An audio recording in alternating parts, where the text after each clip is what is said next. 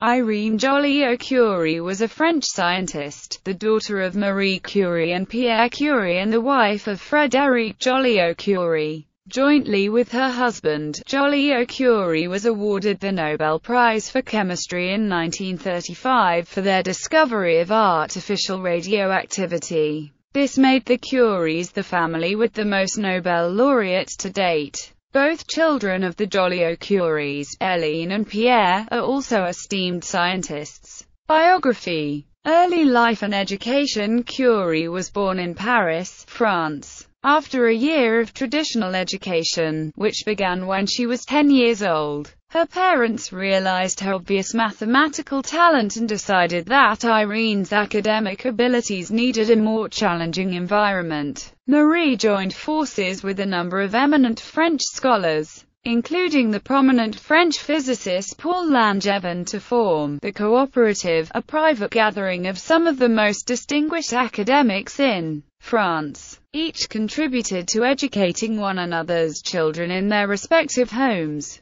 The curriculum of the cooperative was varied and included not only the principles of science and scientific research but such diverse subjects as Chinese and sculpture, and with great emphasis placed on self-expression and play. This arrangement lasted for 2 years, after which Curie re-entered a more orthodox learning environment at the Collège Sévigné in central Paris from 1912 to 1914, and then onto the Faculty of Science at the Sorbonne. To complete her baccalaureate, her studies at the Faculty of Science were interrupted by World War I. Initially, Curie was taken to the countryside, but a year later, when she turned 18, she was reunited with her mother, Marie Curie, who was running the 20 mobile field hospitals that she had established. The hospitals were equipped with primitive X-ray equipment made possible by the Curie's radiochemical research. This technology greatly assisted doctors to locate shrapnel in wounded soldiers, but it was crude and led to both Marie and Irène, who were serving as nurse radiographers, suffering large doses of radiation exposure. Both would eventually die from the consequences of accumulated radiation exposure over their professional life. After the war, Curie returned to Paris to study at the Radium Institute, which had been built by her parents. The institute was completed in 1914 but remained empty during the war. Her doctoral thesis was concerned with the alpha rays of polonium, the element discovered by her parents and named after Marie's country of birth, Poland. Curie became Doctor of Science in 1925. Research. As she neared the end of her doctorate in 1924, she was asked to teach the precise laboratory techniques required for radiochemical research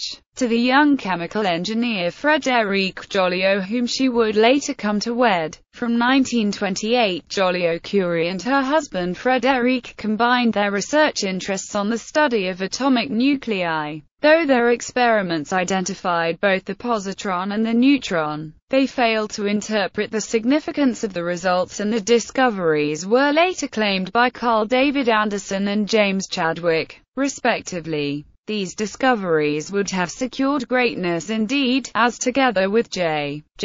Thomson's discovery of the electron in 1897, they finally replaced John Dalton's theory of atoms being solid spherical particles. Finally, in 1934, the Joliot-Curies made the discovery that sealed their place in scientific history. Building on the work of Marie and Pierre, who had isolated naturally occurring radioactive elements, Joliot-Curies realized the alchemist's dream of turning one element into another, creating radioactive nitrogen from boron and then radioactive isotopes of phosphorus from aluminum and silicon from magnesium. For example, irradiating the main natural and stable isotope of aluminum with alpha particles results in an unstable isotope of phosphorus, 27Al plus 4He30P plus 1N. By now the application of radioactive materials for use in medicine was growing, and this discovery led to an ability to create radioactive materials quickly, cheaply and plentifully.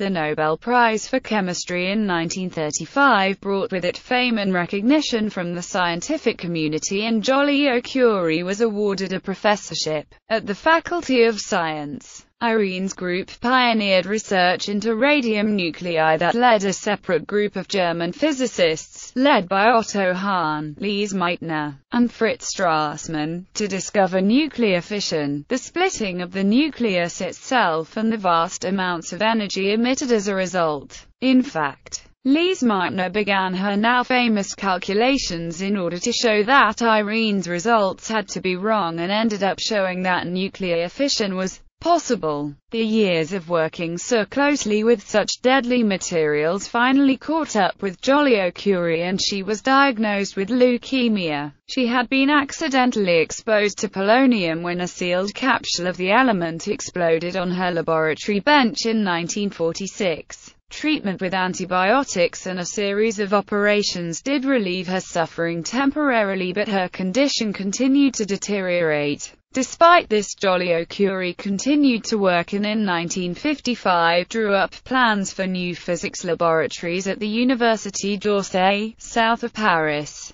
Political views. The Joliot-Curies had become increasingly aware of the growth of the fascist movement. They opposed its ideals and joined the Socialist Party in 1934, the Comité de Vigilance des Intellectuels Antifascistas a year later, and in 1936 actively supported the Republicans in the Spanish Civil War. In the same year, Joliot-Curie was appointed Under-Secretary of State for Scientific Research by the French government, in which capacity she helped in founding the Centre National de la Recherche Scientifique. The Joliot-Curies had continued Pierre and Marie's policy of publishing all of their work for the benefit of the global scientific community, but afraid of the danger that might result should it be developed for military use, they stopped. On 30 October 1939 they placed all of their documentation on nuclear fission in the vaults of the French Academy of Sciences, where it remained until 1949. Joliot-Curie's political career continued after the war, and she became a commissioner in the Commissariat à l'Énergie atomique. However, she still found time for scientific work, and in 1946 became director of her mother's Institut du Radium. Joliot-Curie became actively involved in promoting women's education, serving on the National Committee of the Union of French Women and the World Peace Council. Joliot-Curies were given memberships to the French Legion d'Honneur, Irene as an officer and Frédéric as a commissioner, recognizing his earlier work for the resistance. Personal life. Irene and Frédéric hyphenated their surnames to Joliot-Curie after they married in 1926. 11 months later, their daughter Hélène was born. She would also become a noted physicist. Their son, Pierre, a biologist, was born in 1932. During World War II, Joliot-Curie contracted tuberculosis and was forced to spend several years convalescing in Switzerland.